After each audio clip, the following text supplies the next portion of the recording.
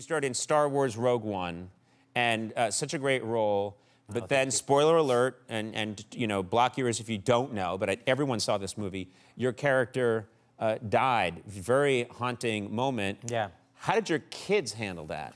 I mean, first of all, you're in a Star Wars film, so they must have been like... Imagine, it was like an hour and 45 minutes. I was the best dad, right? But then suddenly it was like, my son was miserable. My daughter was asleep in the premiere, so she didn't realize I died. She passed out? Yeah. She was 5 years old. But, okay. I thought you were going to say, like, well, she's 32. Exactly. She just didn't love it, yeah. No, but my son was devastated. He was like, you're the worst. What? No, yeah, it was so close to heaven, but now it's like you're done. Who's in a film that dies in the first one, you know? Right. If your character had stayed alive, then it's, yeah, you get to be in the next, and the next, and the next, and the next. So your son was pissed. He was pissed off. He looked at me like, you mother... you waste your chance, right? I mean, he didn't say it. Well, you're raising him well, yeah. He didn't say it, and gladly he doesn't watch your show that I know. But yeah, he was looking at me like, oh. Yeah, that's not good. Go back to your Mexican dirty films. But now...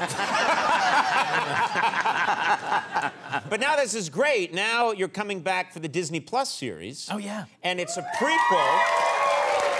Yeah. Cassian's back. You're back for the prequel series, so you're reunited with your robot friend. It was Alan Tudyk, right? Alan Tudyk. He's hilarious. And he's huge. Yes. He's big, like you are. Yeah. You probably wouldn't not have this problem if you acted with him, but I did, like, because the robot is big, so he was wearing stilts.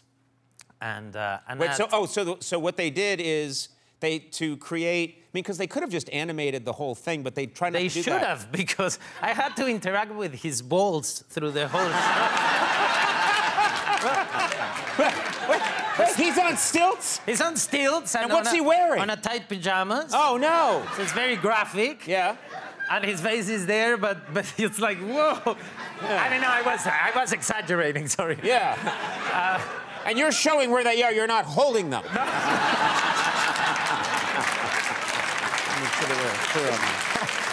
No. You're right. Sorry. You need to get this one checked. Yeah.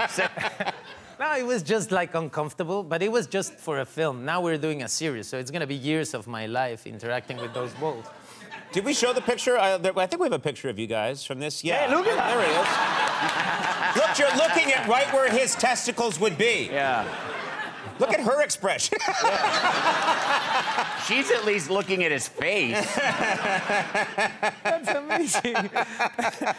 That's great. Yeah. Yeah, because you know, it's a homage to the old films. Yes. So we shot in the way they shot. So right. Everything was built, and there was no green screens. Actors were there. I think that makes it easier. I mean, I would think it would be unless you have a pair of balls in front of you. Yes, unless you have a pair of balls right in front of you. That's always the exception to the rule. But no, I'm really happy I'm doing that. I'm going back to that world. And your son must be happy too. Not yet. He doesn't believe in me anymore. You know? So he has to watch it and stay till the end and see, like, oh, okay, so you don't die in this one. Okay, right. Good.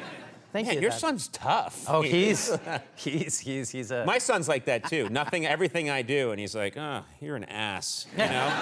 Everything I do. Really? Yeah. It's complete contempt for me. I think it's healthy. Yeah. It is healthy. Yeah, he'll never get my money, but it's healthy. Cut